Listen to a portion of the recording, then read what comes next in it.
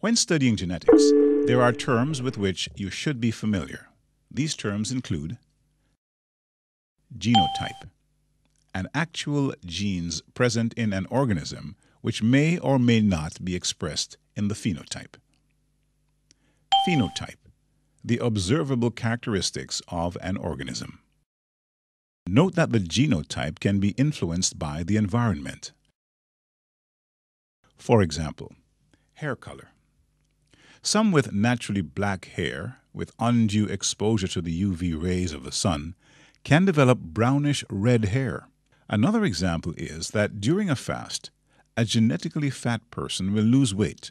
However, as soon as they are off the fast, they regain the weight as the genotype has adequate nutrition for true expression in the phenotype. Homologous chromosomes, a pair of matching chromosomes of maternal and paternal origin. Alleles, a pair of genes controlling alternative characteristics. Locus, the position of a gene on a chromosome. Heterozygous, both alleles are present at a locus. Example, one on each of the homologous chromosomes. Homozygous, the locus has the same allele on each of the homologous chromosomes. Dominant, the allele which controls the characteristic shown in the phenotype when inherited in the heterozygous condition. Recessive, the allele which is not expressed shown when inherited in the heterozygous condition. Inheritance with dominance. Gregor Mendel, the father of genetics, discovered the following rules. Genes normally exist in pairs, one of which may be expressed and is therefore dominant, and the other recessive.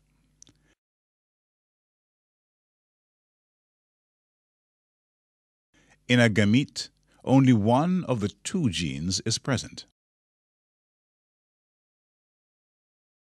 If the dominant and recessive genes are present together in an individual, it is the dominant one which produces an effect.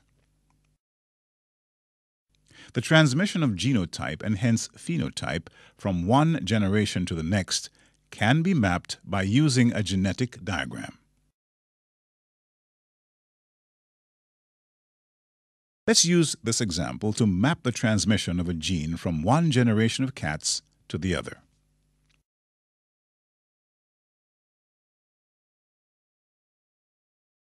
In mice, black eyes B are dominant to brown eyes B.